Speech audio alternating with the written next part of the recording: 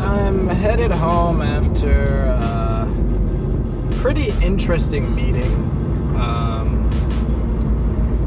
Learned a lot about, passion and all that good stuff. But more importantly, I realized that sometimes you really just have to trust your gut.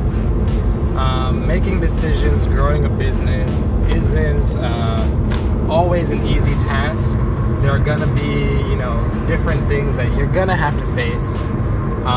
But one of the key things that, you really want to focus on is taking the time to really, get to know some of the people.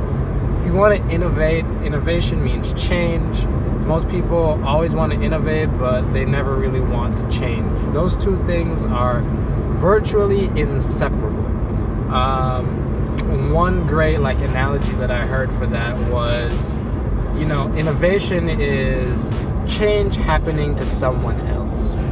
So however you want to push forward in your life, however you want to do things, you're going to have to execute on that and be a little bit intentional with everything that you're doing.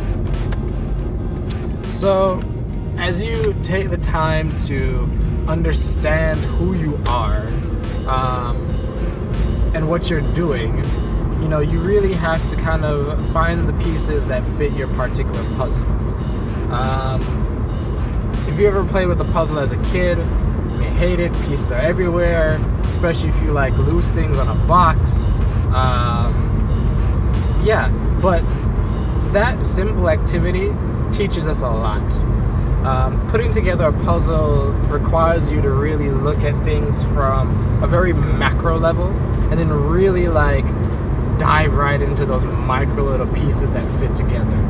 So as you go along, as you're doing things, optimism is key. You have to be realistic in this entire journey as well. But most importantly, you need to take that time to really, push yourself to be better, do better, because that's the only way you're really going to achieve anything. With that said, I hope you enjoyed this episode. Look forward to seeing you in the next one. Be sure to subscribe. Remember, keep your aim always upward, and let's not get tired of creating more good.